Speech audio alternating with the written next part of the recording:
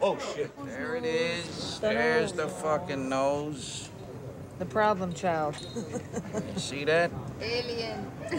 Alien. That's the nose. Now, next, we're gonna take the hair off. I'm just trying to get some glue on. Here's the Now tooth. See this? Here's the fucking tooth. See there? No, Milton couldn't do nothing fast. And now, the extremely cool and urbane Mr. Nicholson. Thank you. Even without his makeup, Jack Nicholson was an exceptional character. A man who stood out in the crowd, an icon. A legendary actor who won 3 Oscars and dozens of other awards. A giant, but one that people simply called Jack. The paradox of Jack is we know so much about him, we feel so familiar, and yet at the same time, there are these sort of permanent mysteries about him. As well as you know him, he's still mysterious. A mystery kept up by the actor himself. He likes to keep us guessing. Unpredictable and elusive, definitions tend to just slip off him. What kind of man am I? Over a 50-year career and more than 60 films, including some masterpieces, he's been friendly or disturbing, seductive or terrifying. But all of these roles, however different they were, had something in common. Through them, Jack Nicholson revealed himself.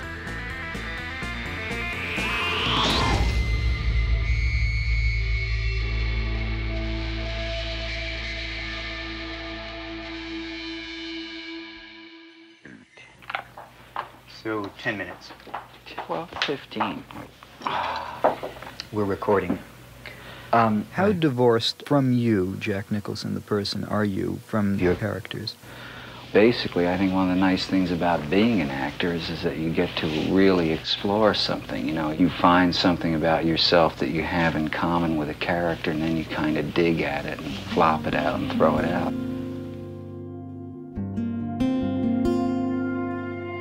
An intimate and personal exploration, straightforward for most actors, but which in Jack's case takes on a whole different dimension.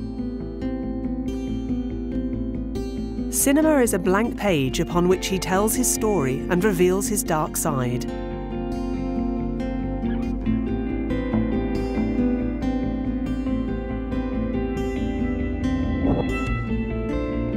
Entering Jack Nicholson's filmography is like going on a treasure hunt where along the way you lose yourself in the maze in The Shining. In his many faces, he shows us fragments of his identity.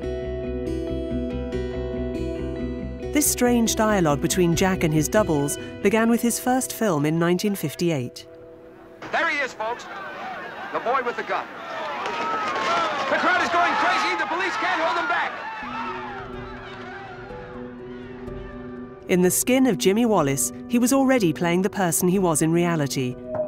A young man of 21 years of age, not too comfortable in the skin he was in, suffocating in his provincial town.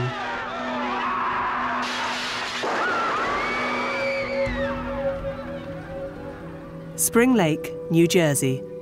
A small town on a flat stretch of Atlantic coastline that still today exudes a quiet air of conformity and boredom. It was in this world that Jack Nicholson grew up in a family of modest means. In this photo taken in 1954, from his high school archives, he was 17. A brilliant pupil who had skipped a grade, but he has an awkward smile.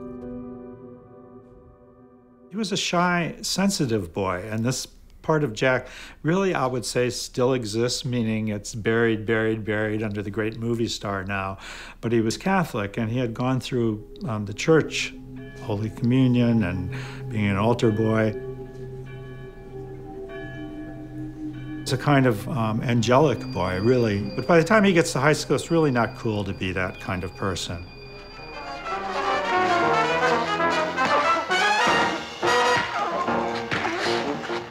He started to be more of a, to sort of have the facade of a delinquent and to get thrown out of classes and be kind of lippy with the teachers. We were in the same class together, hung around with the same people, was a real big talker. He was always disrupting the class with his trying to do some sort of an antic or teasing somebody because he wanted to be liked. But he was very chubby, and that was one of his nicknames, Chubby. He had a great smile. It's like, I'm Jack, like me. He kind of forces the world to love him, and most of the world does.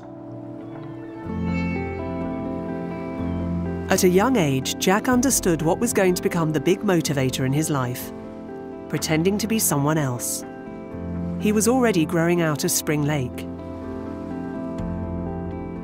In 1955, he got a job lifeguarding. At the end of the season, he was out of work, nothing to do. He borrowed some money from a friend of ours, got a car, and he drove himself out there.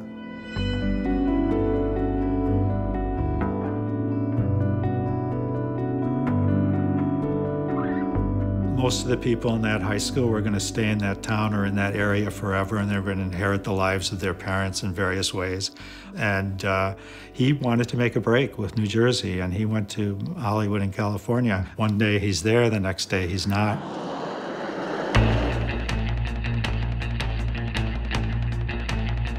At 18 years old, Jack drove alone across the United States, fleeing the destiny that had been traced out before him.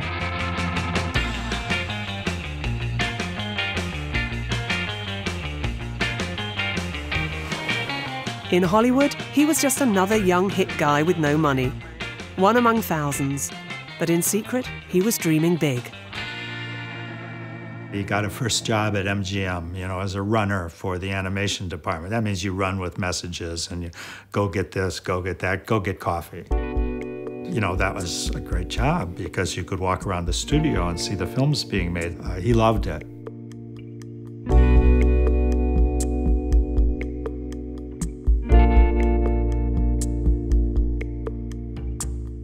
He wanted to get into the movies, and then he said, but I can never tell any of the guys back home that because they tease me to death, because no guys were going to go out to California to become movie stars. It was the time of James Dean and Marlon Brando.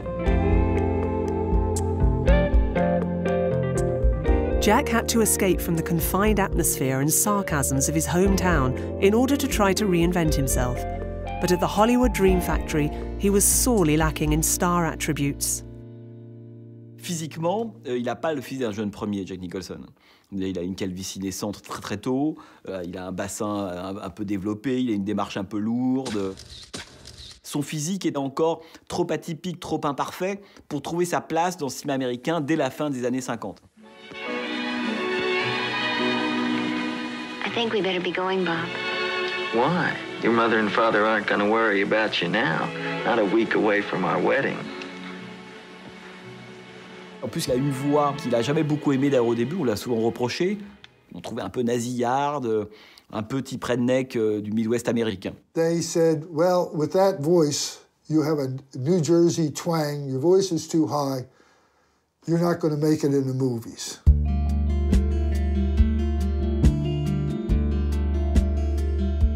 In spite of everything, Jack became an actor, playing small role after small role in movies and on television. It seemed as if he never quite fitted in. There was something about his face that just wasn't quite right.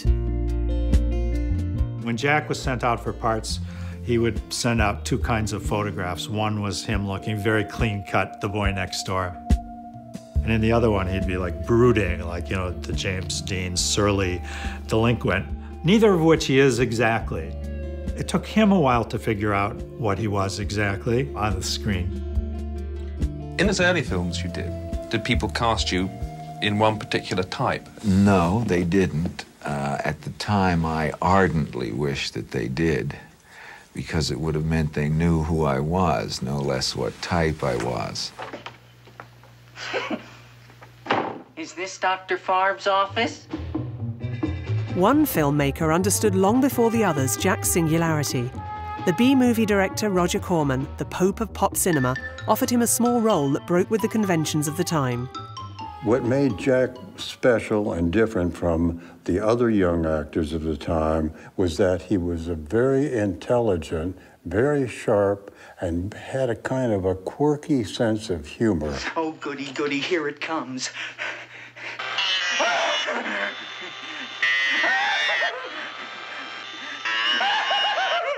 Oh, my God, don't stop now!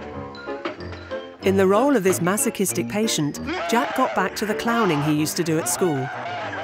Doing that sort of thing, he was bound to go down well. Jack was doing what he always does. He was playing himself. He was taking the written script, the dialogue, the character, and making that character himself. His eyes glittering like those of a maniac. None of the 3 movies Jack made with Roger Corman gave him a really decisive role. Breath harsh and rapid. Shoots of just a few days with pathetically low budgets, but they were an opportunity for the young actor. Corman gave him carte blanche and, above all, didn't try to make him conform. It was from this production company on the penniless outskirts of the American film industry that the future of movies was about to spring. Starting in the late 50s, the 60s, Hollywood was going through something of a change. The major studios were losing some of their power. The independents were coming up. Roger Corman, c'est quelqu'un qui va avoir l'intelligence d'héberger l'essentiel des talents à venir de la génération des années 60-70, qui s'appelle Coppola, Scorsese, Monty Python, Jonathan Demme, Dennis Hopper, Peter Fonda, Bruce Dern, Jack Nicholson. La liste est immense. We were all young, we were friends, we were to a certain extent competitors. We were all part of a new movement in Hollywood. In this heady atmosphere, Jack began at last to flourish. On Corman's shoots, he familiarised himself with the skills of the different professions that go into making a movie. His horizons broadened, his ambition too. We were both much more attracted to European filmmaking than we used to go every time Kubrick had a film, every time Olmi, every time Godard or Truffaut or somebody had a film, we would just run to it. And then we would just spend endless hours planning to try to figure out how we were going to get to direct. C'est un type cultivé, Nicholson, qui s'intéressait au non-sens de la vie, à son absurdité, grand fan du mythe de Sisyphe de Camus. C'est le moment où la culture européenne infuse cette nouvelle génération, on pourrait dire, d'acteurs, d'artistes américains. Et il se dit, moi, je vais commencer à écrire. The intelligence that he'd taken pains to cover up since his teenage years would at last come out in his writing. His first screenplay in 1964 revealed a darker, more tormented side of his personality. You know anything about death? Death? Yeah, you know, death. Are you interested in death? It's something that we all go through, at least once. He was a terrific writer. Jack, everything he touched, he was really good at. And he didn't get credit for it because he was too interested in making serious films and not just commercial mainstream stuff. He was caught, like a lot of us were, between wanting to make films that worked for bigger audiences and wanting to try to find something more truthful.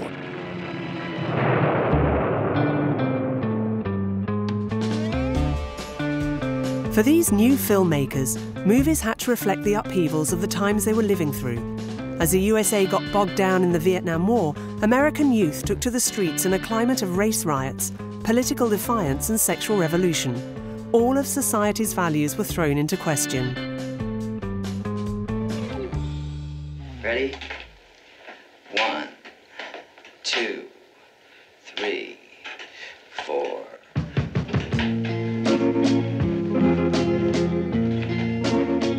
Times were changing, his roles too.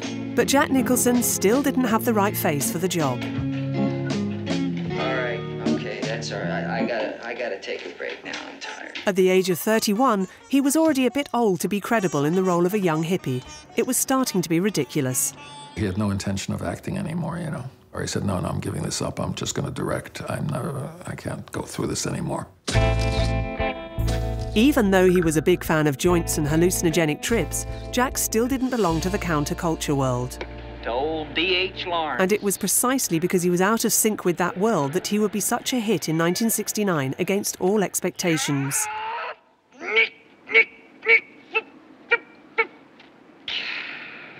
Indians.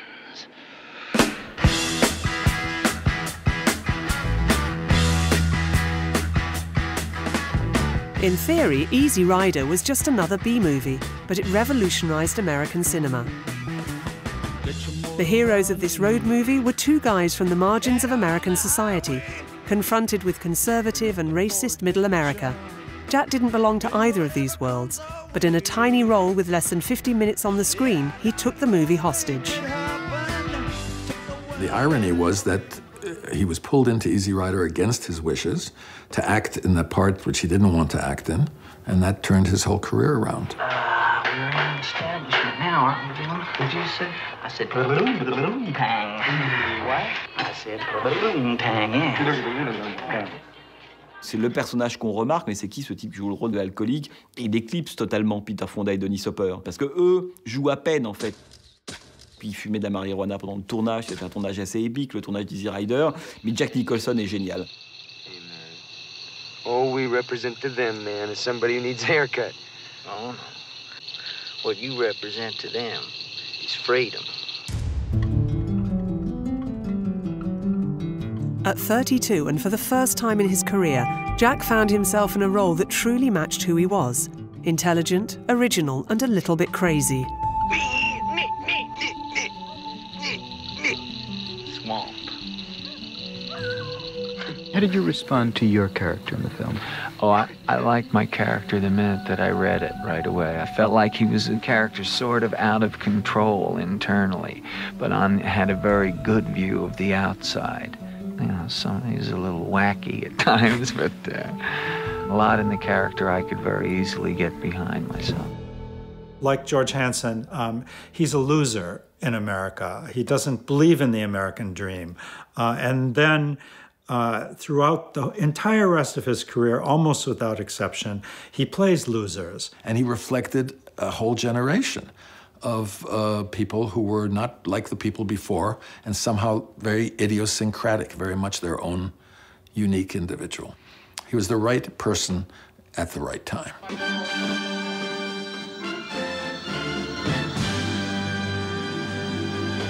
Academy Award Show.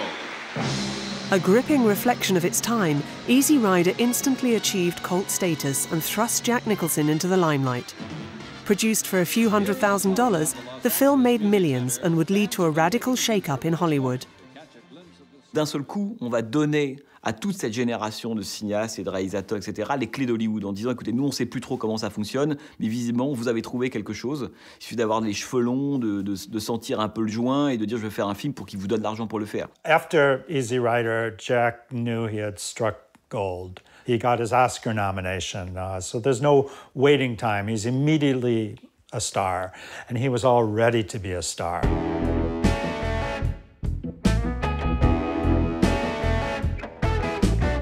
"15 years after his arrival in Los Angeles, the man who called himself a New Jersey hick reached the summit of Hollywood's Mount Olympus.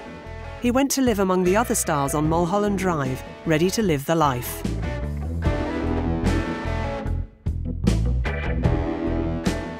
I remember Jack was excited. He said, I got a house right next to Brando. He liked that idea. I mean, Brando meant everything to our generation. He was sort of an icon in our minds. But Jack let the chance to make a film with his idol pass him by. The offers were coming thick and fast now, and he could afford to pick and choose. You turned down both The Godfather and The Sting. Is that true? Yes, that's true. Godfather was going to be a good film. I'd always wanted to work with Marlon, but I was asked to play the lead in it, and A, I felt it should be an Italian person, and B, didn't have any scenes with Marlon in the script I read. So that's why I turned that down. And The Sting, as I say, it was because the ones that I did at that period of time I happen to like more.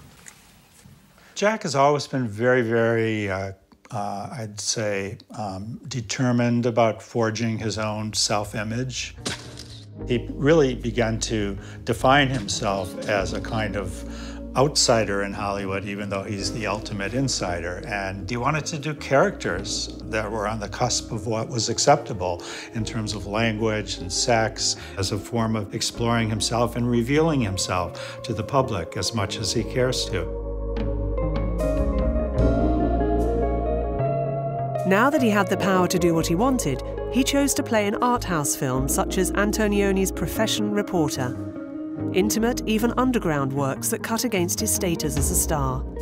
He exposed himself little by little by playing these roles that were made for him, subversive, close to who he really was. You miss me? Yes. Yes, I have missed you. Do you want to know why? Yeah. Because you're very simple-minded. Screw you. In the film made by his friend Henry Jaglom, he got into the skin of Mitch, a sharp-tongued and world-weary Don Juan who resembled him like a brother. The character's based on him. Not just that he played it, I wrote it with him in mind. Because he was Mitch, because he was a man who was extremely attractive to women, and he was not going to commit very much at that point in his life, and he was the opposite of whatever monogamous is, and dangerous, because he would come and make a woman very excited and very happy, and then he'd leave. The ungainly kid of his early years now seemed a long way away. Jack was a transformed man. They now called him the Great Seducer. His first and only marriage lasted just 5 years. Now that he'd become irresistible, he became insatiable. You're a real brick, you know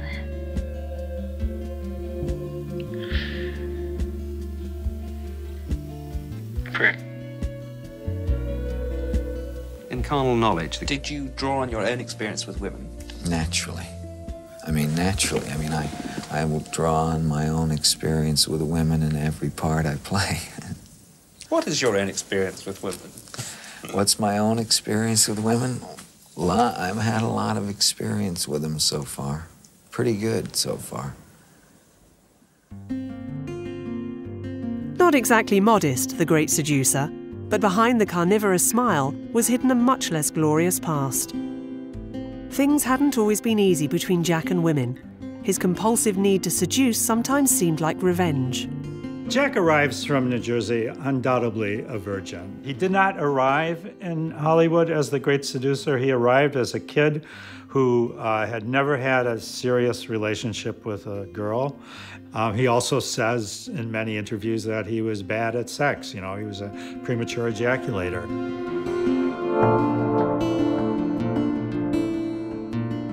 Later on, when he starts having girlfriends and starts going to therapy, and then he said, I thought when I was having girlfriends and when I was in bed with them, I was always in bed with my mom. I was measuring them up to my mom.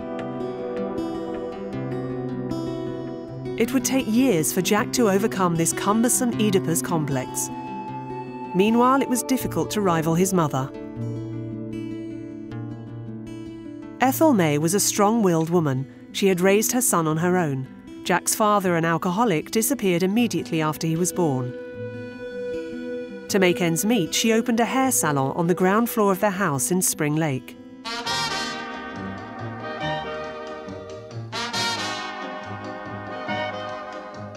My mother used to go to his mother's salon for hairdressing. I remember it being a big place with these big hair dryers, smelled a lot, because it was permanent wave, and if you ever smelled permanent wave, you'd remember it all your life. But her papa doesn't let you come in.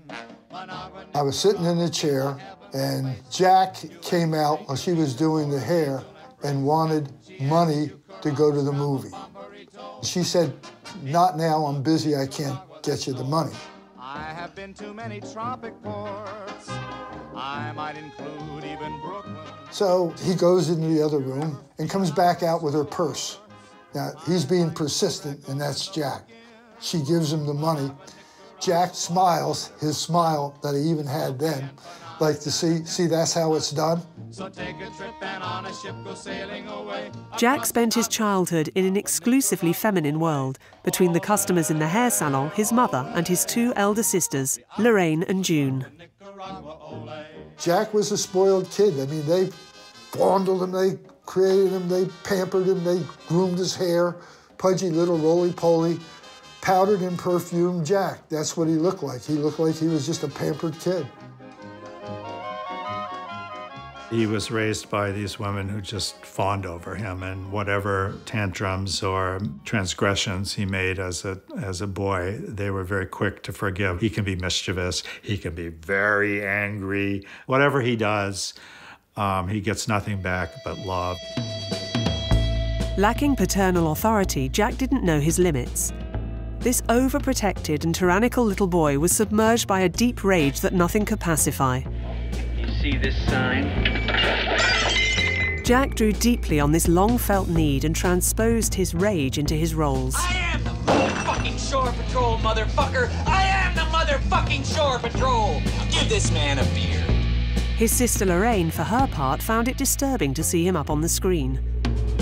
Is this an ultimatum or not? Because if it is, I'm gonna tell you what you can do with your ultimatum. I'm gonna tell you what you can do with it. You can make this goddamn bed. That's what you can do with it. Try cleaning up this filthy sheet. That's what you can do with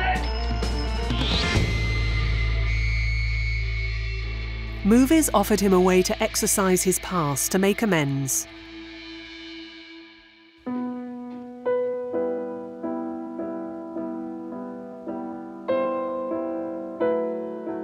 Bobby Dupuy, the hero of 5 Easy Pieces, who had fled his background and his family, attempted to make things up with his father.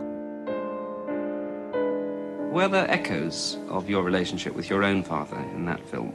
That was very much an intimate family-like experience.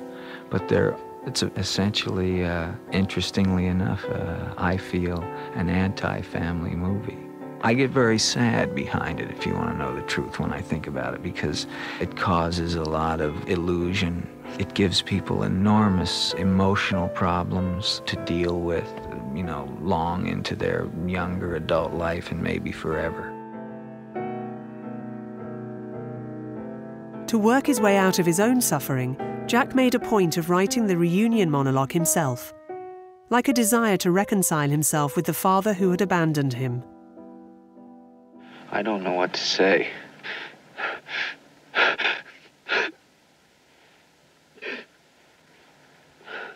Tina suggested that we try to. I don't know. I think that she feels that we've got some understanding to reach.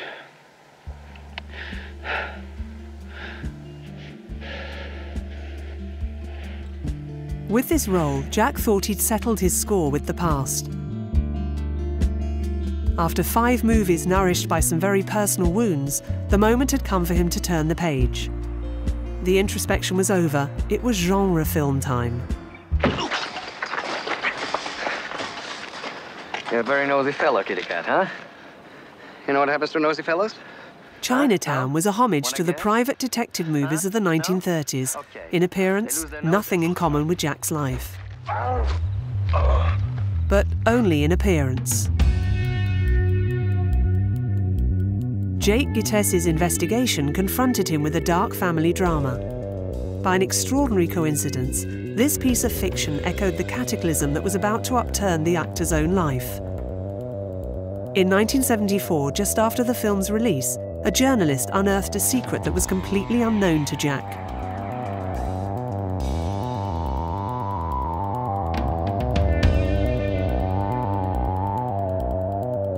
Jack's sister June was, in reality, his mother. When he was born, she was a teenager. She left school to become a music hall dancer.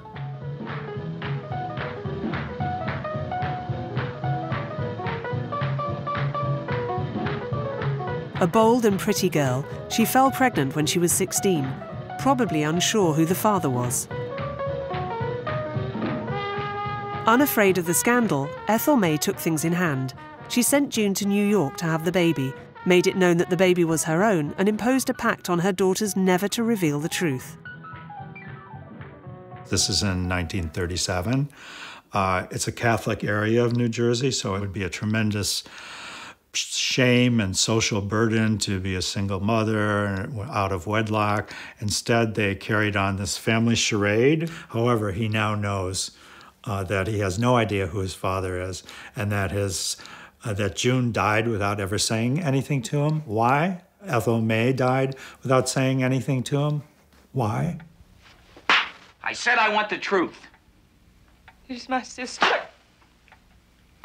She's my daughter. My sister, my daughter. I said I want the truth. She's my sister and my daughter. The character played by Faye Dunaway bears an eerie resemblance to June, Jack's sister and mother. By what incredible fluke did this movie script correspond with his own family history? Escaping his control, reality contaminated fiction. But unlike the character he played in the film, Jack got no answers to his questions. Jack is floored. He's floored. There are stories that he hired private detectives, that he tried to figure out what actually happened. He tried to figure out who his father was. So it shook him, and I think being Jack, it probably still shakes him, to his dying day. And, I think when you get to the next films, you see a guy, kind of falling apart emotionally, psychologically, physically in roles. The exposure of this family lie liberated in Jack Nicholson something dark. A silent fury that would, little by little, start to dominate his roles. And curiously, it was in a real psychiatric hospital that it started to come out.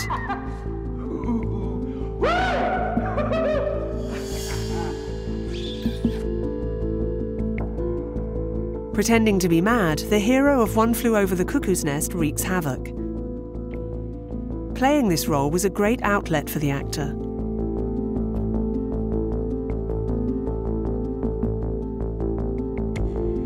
Immersed in a troupe where the actors were mixed with mentally ill people, he abandoned himself to what director Milos Forman asked of his actors, telling them to improvise. Jack exceeded expectations. He was on the set, just sitting around with Danny DeVito and others improvising. And every time they improvised it, going back and starting over again 3 or 4 times, and each time Nicholson, all his choices were appropriate, they fit, and in each take they were different. It was like I was really witnessing somebody who knew what he was doing. All right, here's Tress as the next batter. Tress looks in, Koufax. Koufax gets the... Calling on his own passion for baseball, Jack Nicholson invented, there and then, the commentary of an imaginary match.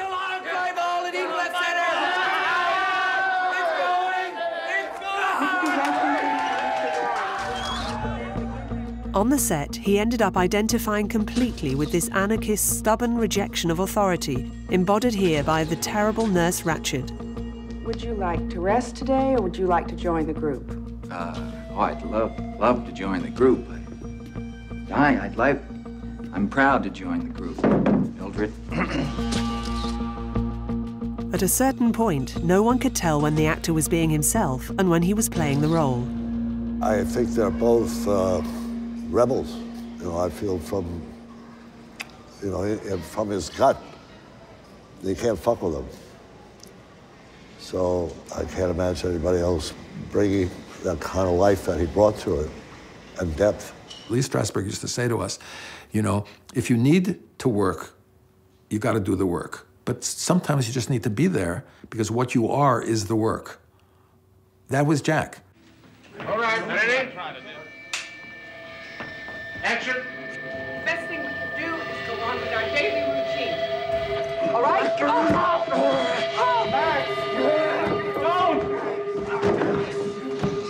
With this scene, Jack took catharsis to its limit. It was as if Nurse Ratched was paying for all the women who had betrayed him. And the winner is Jack Nicholson and 1 Flew Over the Cuckoo's Nest. He'd run the risk of exposing himself utterly on screen. No holding back. Now Jack Nicholson picked up the big prize, his first Oscar in 1976, and from Hollywood, unanimous recognition. Well, I guess this proves there are as many nuts in the Academy as anywhere else.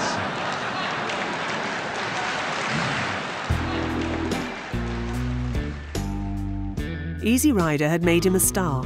1 Flew Over the Cuckoo's Nest made him an icon, the icon of the perfect rebel. On the eve of his 40th birthday, Jack Nicholson had everything a man could wish for. Hi, darling. It's Toots. No, they just want to know when I'm coming for dinner. Anything's fine with me. Okay, darling. See you later. Bye. Who's Toots? Angelica. Angelica was Angelica Houston, daughter of the director John Huston. She met Jack in 1973 and called herself Hollywood's most supercharged playboy. She's a princess of the kingdom. Jack is from the Jersey North Shore. He understood immediately who she was and the lineage with her father, John Huston, and I think that flattered him. For Jack, John Huston represented much more than a great filmmaker. He was a masculine role model, even a substitute father. He shared his taste for cigars and beautiful women, and an aversion for fidelity. Jack continued to see other women. Some were just one-night flings. Some were famous people. Some were waitresses. Angelica was very, very tolerant. She had a worse role model in her father, and she understood guys that are tough to live with. She was made for him. They were perfect together.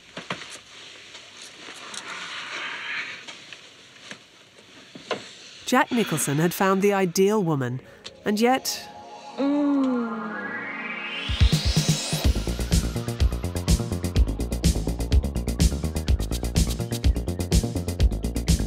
Neither love nor fame were able to satisfy his gnawing need for something else. He always needed more and then some. The 1980s began as the decade of all the excesses. C'est un jouisseur, Jack Nicholson. C'est un drôle de mélange entre d'un côté un insatisfait absolument chronique et un jouisseur. Jack has always believed in daytime and nighttime, in work time and playtime, which is parties, drugs, women. He's always been very, very shrewd about understanding how that makes him happy and keeps him going.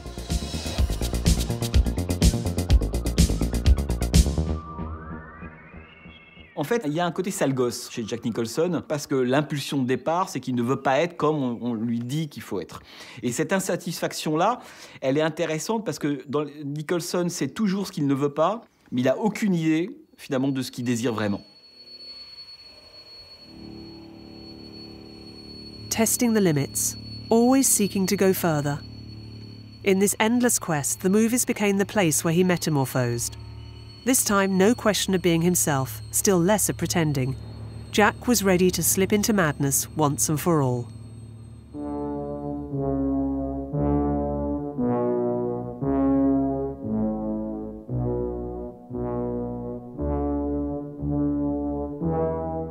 That's the best approach to have, you know, never be satisfied, never get lazy, always be reaching out. That's what an actor's about.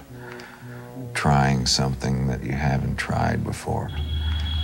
You know, the really tasty part of the craft is you can just be someone else, and the more convincingly you are that other person, the better you've done your job. What better antidote to his own trauma than to become that other Jack, that wicked double, who slides into insanity and attempts to assassinate his family? Directed by Stanley Kubrick, Jack entered a new dimension on every level. The Shining, de fait, c'est un film bascule. parce que bosser pour Stanley Kubrick, c'est une sorte de Graal pour à peu près tous les acteurs américains. D'ailleurs, il va y consacrer un an et demi. Le tournage est extrêmement long, les prix sont incalculables, le perfectionnisme de Stanley Kubrick est fou. He told me that Kubrick kept saying, do it again, do it again, do it again. And Jack thought, well, he's going to modulate. He's going to pick this take here and this take, and that he picked all the top takes where he was most extreme. And Jack was not thrilled with that at the time, but he gave it his all, and Kubrick kept saying, more, bigger, bigger. Please! Stop swinging the bat. The actor didn't need 100 takes to take things to extremes. He was himself on the verge of losing it altogether. Give me the bat. During that 11-month shoot, he oscillated between exhausting days of work and nights of debauchery. But at the end of his nighttime revels, Can you do it with your head down? he always arrived punctually on the set.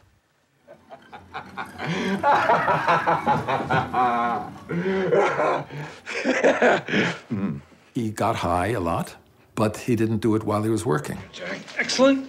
So it was very under control for Jack. He always knew how to cut it off before work, even cut it off before dinner.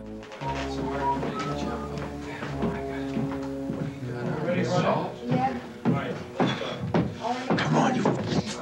Come on, Dad. The absolute terror that Jack Torrance inspires doubtless came as much from the Kubrick method as it did from the physical and mental state of an actor harassed from inside by his demons.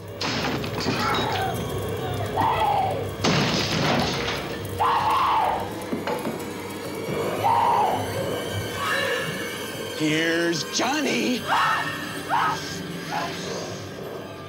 With this film, the actor smashed his image into little bits. America's favourite anti-hero became its worst nightmare, and Jack Nicholson entered for good into movie legend. Le sourire de Jack Nicholson, à ce moment-là, coincé dans la porte, s'imprime définitivement dans l'imaginaire collectif. Ça va devenir un personnage de bande dessinée, mais aussi un personnage de jeu vidéo, un personnage qui va inspirer des groupes de rock. Ça va devenir presque un logo de t-shirt. Et Nicholson, ça devient ça.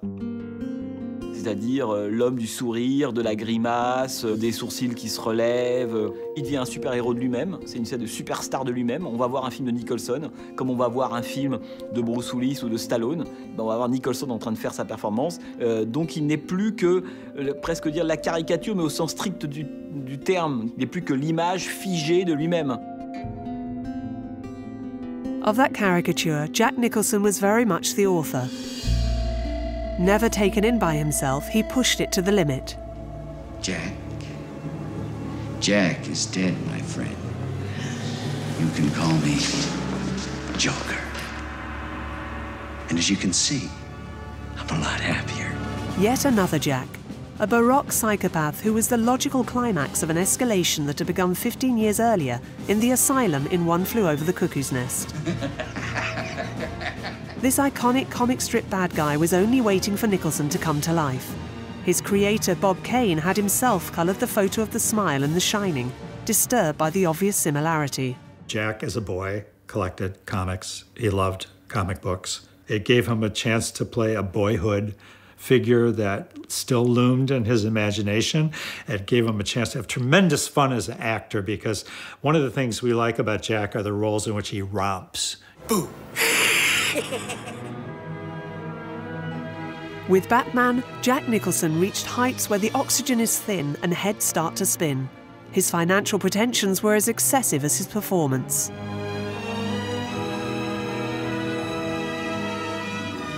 Jack had a contract that said if this movie is incredibly, incredibly successful and we have endless number of sequels, Jack Nicholson gets something for that, because he will have helped elevate the movie into an event.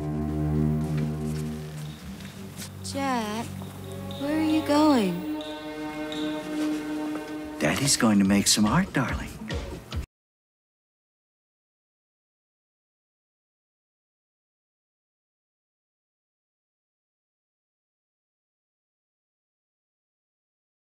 Never seen before, kicking off the Batman franchise around the world. Jack pocketed the tidy sum of $60 million, unheard of at that time. That role made him the best-paid actor in Hollywood. Now his nickname was The Money. And I'm sure he probably gave the term to himself affectionately, I am the money. He asked for the biggest price in town because he's the biggest star, the biggest name with the most number of Oscar nominations, whose name will bring people into theaters in a picture of that sort.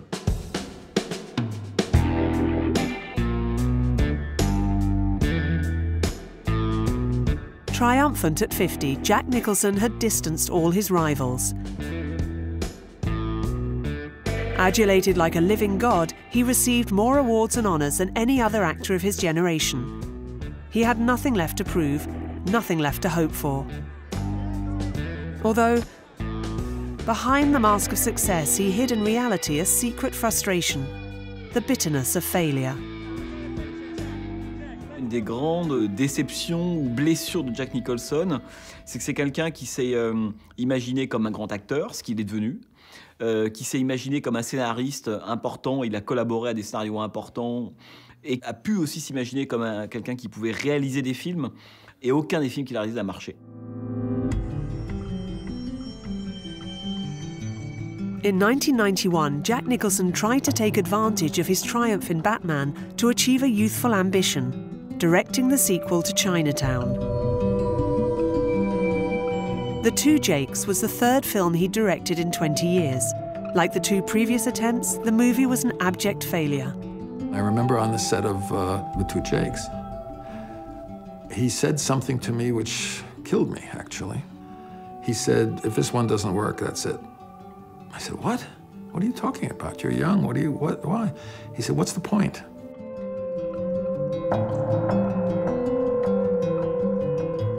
I think he got trapped in stardom. When you get huge commercial success on the other side by acting, and you can make a fortune, and it's easier to act than to direct, you figure, why put myself against this again and again? And I've always been a little sad for him that he didn't become the filmmaker that I think he could have been, a wonderful, significant filmmaker. It was the price to pay for the glory he dreamed of. Jack had become the prisoner of a character called Nicholson. For the 2 decades that followed, the actor took no more risks. He was often great, he was never really surprising. Got something you wanna ask me? As the years went by, he continued tirelessly to keep up the illusion of an always unpredictable Jack.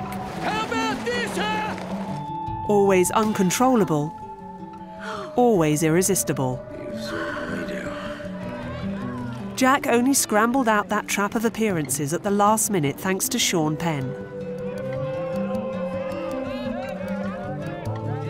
He saw something of himself in this young actor who had got behind the camera, who had succeeded in doing what he'd failed to do.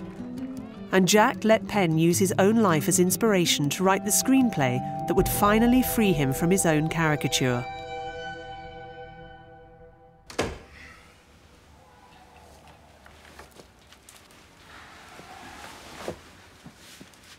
Like Freddie Gale, the hero of The Crossing Guard, Jack had lost the love of his life out of weakness.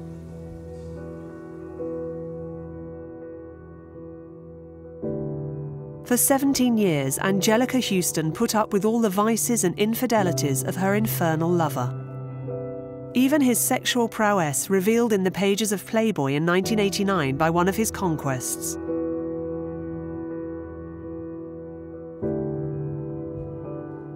Eventually, he gets a young actress pregnant, and that became public in a very, I would say, humiliating way to Angelica Houston, and they had a very definite breakup.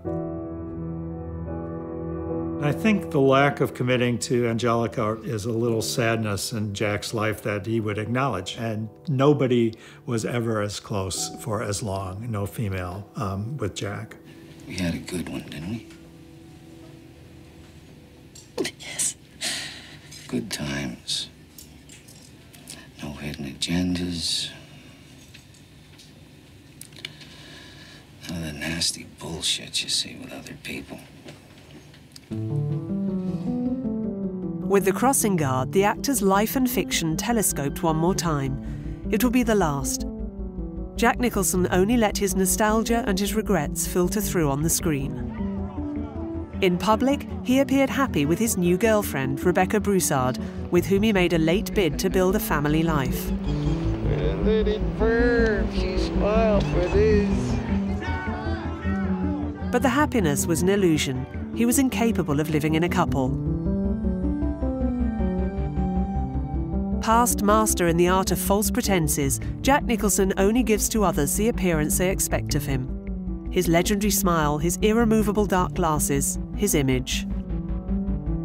Jack always understood that wearing those glasses that bar you from, looking into his soul, that particularly out in public, that's where the wall is.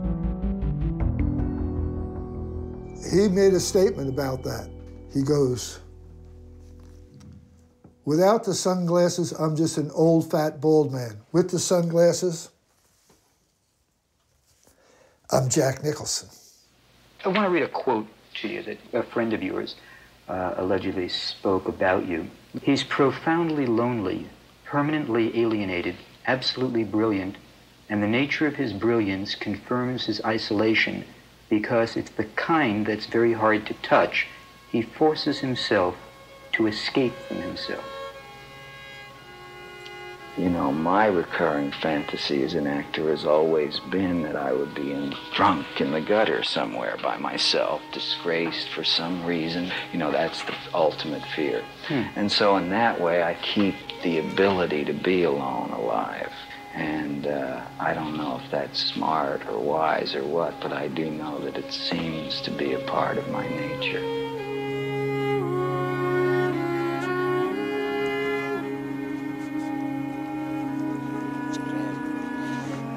Nothing really distinguishes the actor from Jerry Black, the hero of The Pledge.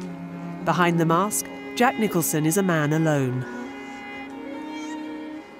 C'est quelqu'un qui se rend compte que finalement, au bout de tout ça, il n'y a rien, que le désir est vide. En fait, il n'y a jamais de solution, il n'y a jamais d'Éden, il n'y a jamais de paradis. Et à la fin, la seule solution, c'est de prendre congé ou de disparaître.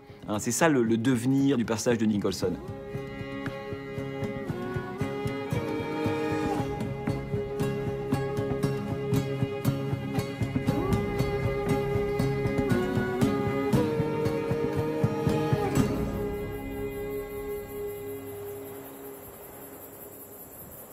Since his last film in 2010, Jack Nicholson has deserted the screen, preferring to keep the remainder of his life secret. The last giant of Hollywood is putting the final touch on his legend. All that remains is his image and the unfathomable mystery of his soul.